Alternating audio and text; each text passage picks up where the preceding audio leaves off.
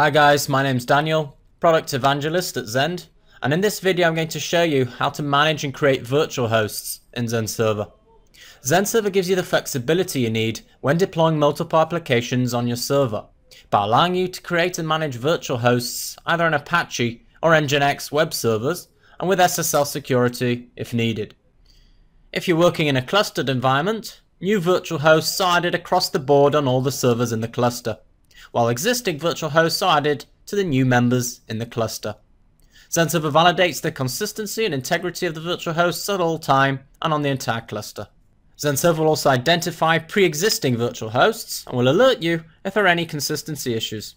If you want to deploy an app on a predefined virtual host, that's not a problem. You can enable deployment on these virtual hosts and Bob's your uncle. All the virtual host management actions you're going to see in this video can also be performed using Web API. So you've got the option to fully automate application deployment in Zend Server. So let's get started. Managing and creating virtual hosts in Zend Server is done on the virtual hosts page under applications. All pre-existing and Zend Server defined virtual hosts are listed in a list. These icons in the properties column give you important info on whether you can deploy apps on the virtual host and on whether the virtual host is SSL secured or not.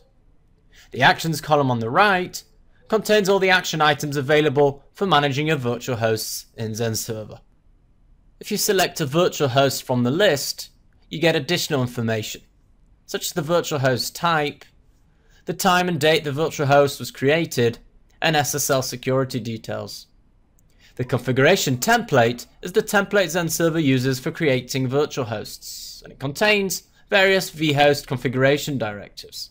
We'll get back to that later. The other information tabs in the expanded view give me the servers in the cluster and applications deployed on the virtual host. Right, so the first thing we're going to do is create a new virtual host. So I'm going to click the Add Virtual Host button in the action bar, and we get the Add Virtual Host wizard. So first I'm going to fill in the virtual host's name, and then the port it listens on. In the next dialog, I've got the option to use SSL security for the new virtual host. And to do this, I'm going to select the Enable SSL Security option. Then, I'm going to add the file paths to an existing SSL certificate. First, the path to the certificate file, then the path to the key file. Now, if you're using an intermediate SSL certificate, you'll also need to add the path to the certificate chain file. Okay, so I'm going to click Next. Zend Server validates the SSL files and continues on to the template dialog. So like I said before, the virtual host configuration template is created by Zend Server, and it's basically a general design of your virtual host. It contains all the virtual host configuration directives, such as the virtual host name and port and its document root.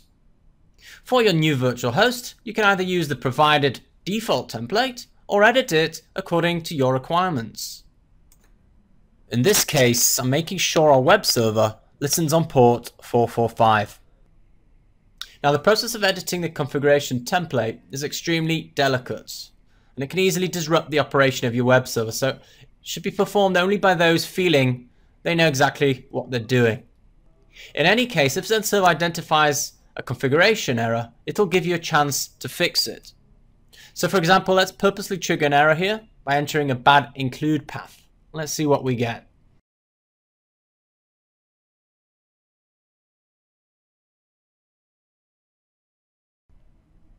Zend Server's validation suspects a configuration error, but can't be certain of it since it has limited system permissions. So you can ignore the error message and carry on with creating the vhost, or go back, fix the error, and revalidate the template. The final dialog in the wizard is a summary of the process, which we'll just review, and then hit Finish to create our new virtual host. Great, Zend Server's stored the new virtual host. Now there's no need to change our PHP runtime yet, so we're not going to restart Zend Server.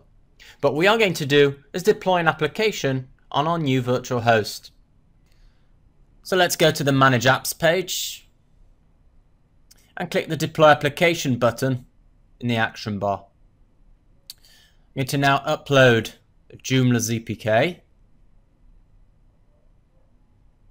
and continue on with the deployment process. Now on the application details page, after entering a display name for the application, in the virtual host drop-down menu, I'm going to select the new virtual host we just created.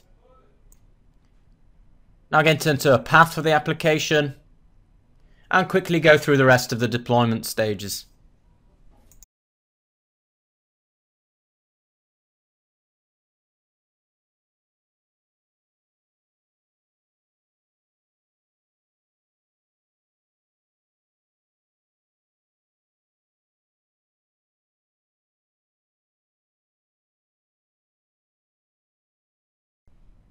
Alright, let's take a closer look.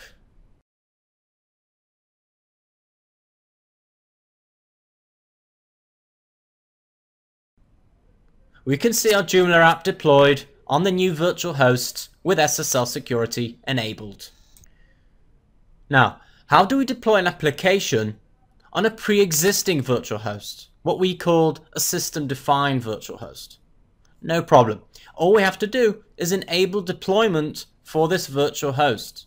And to do this, you need to click the Enable Deployment button in the Actions column on the right and follow the instructions that pop up. Because Zend Server doesn't have certain write permissions, what you have to do is add some lines of code to your web server's configuration file. Once this is done, Zend Server will automatically identify these changes and update the virtual host information in the list.